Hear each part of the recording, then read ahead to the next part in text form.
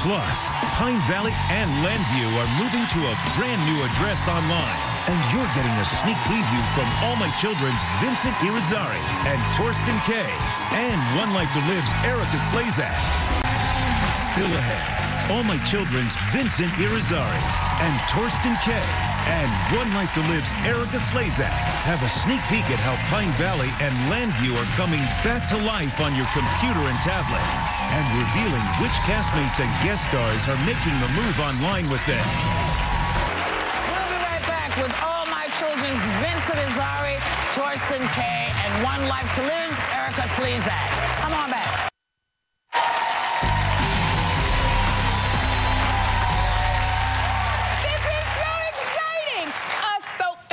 Rejoicing right now because All My Children and One Life to Live are coming back to life online. Ooh, and here's a sneak preview of Erica Slazak as Vicki Lord, who's already caught up in the romance and scandal. Take a look.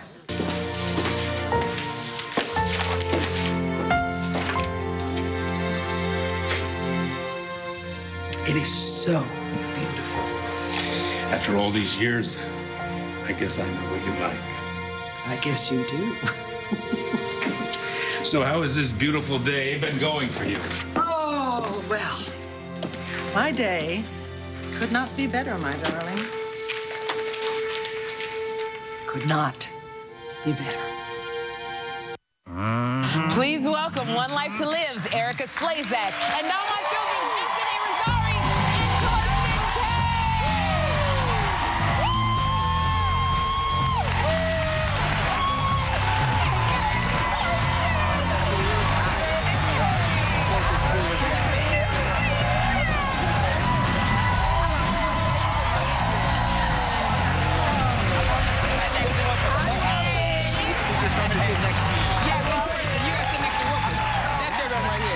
Yeah, you come on, sit down, have a seat. I'm supposed to sit next to you or whatever? Yeah, we're playing magical chairs. All right, come on. Where do you want to sit? Right You there, sit between me and Gretchen. Yes.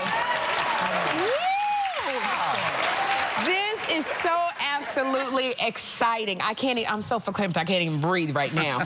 But Erica, you played the iconic Vicki Lord on One Life to Live for 40 years. You've won 6, not 1, not 2, but 6 Emmys before it went off the air. So how are you feeling like, what does it feel like to play her again?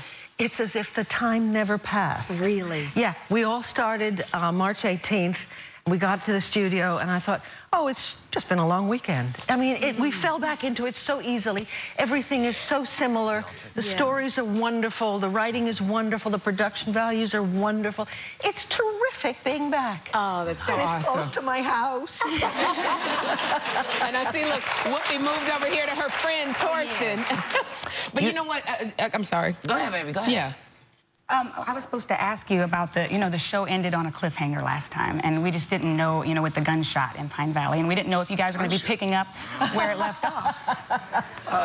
No, we're 5 years past that. Okay, so you're not going to be picking up exactly where it left off. It's going to kind of be 5 years later. Yeah. Yes, but that moment definitely impacted everybody in the community over those 5 years, and we're going to see what the ramifications of that moment were. And we pick up just a few months ahead. Okay. We're pretty much in real time. They aged our young people up so that they could go to the nightclub and get in trouble. But they had to be 21 for that.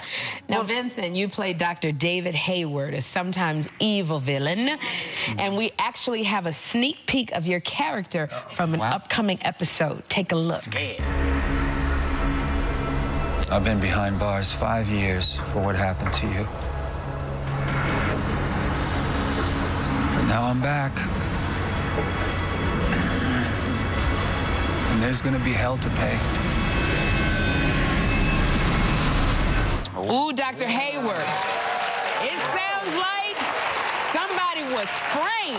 Is David going to get his revenge? Well, no, you can see he's the comic relief on the show. Right there, right. I would just say this, that the 5 years that took place in between, bringing it up to the show right now, that it's a great launching off point for all of us. And It's going to be very exciting. The writing has been wonderful, and frankly, for me, coming back to do this character again has been nothing short of wonderful. Wow. You know, after a year and a half lapse, and to get to do this character that I've loved so much, he's truly one of the more rewarding characters I've ever had the opportunity to play, so I'm very grateful for that. Thorsten, darling, I hear that in the very first scene that they taped of the reboot, you're in the first scene. I'm the guy making a phone call. Wow, really?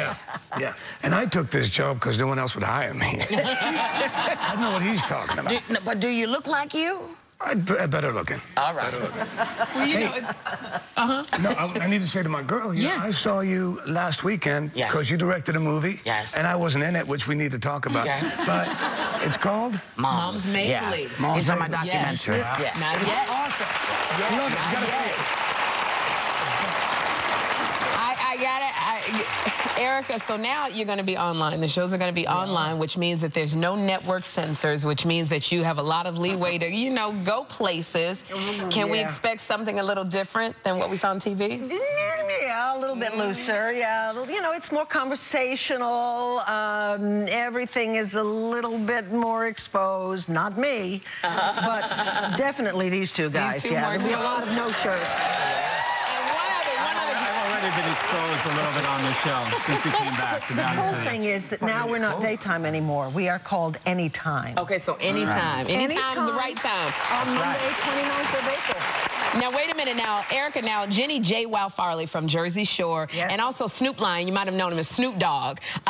They're making appearances on One Life to Live. And as a matter of fact, Snoop Lion even wrote the theme song to the show. Yes, he did. It's delightful. Wow. Yeah. Is it delightful? It's absolutely delightful. Years ago, Snoop was on the show. Sing it. Everybody, sure. We all danced to it, actually.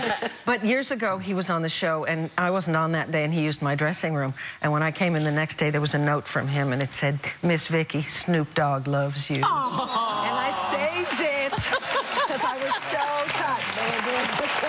We're so excited you are back. Thank you to Erica Slezak, Vincent Irizarry, and Thorsten K. You can stream brand new episodes of All My Children and One Life to Live starting Monday on Hulu and iTunes.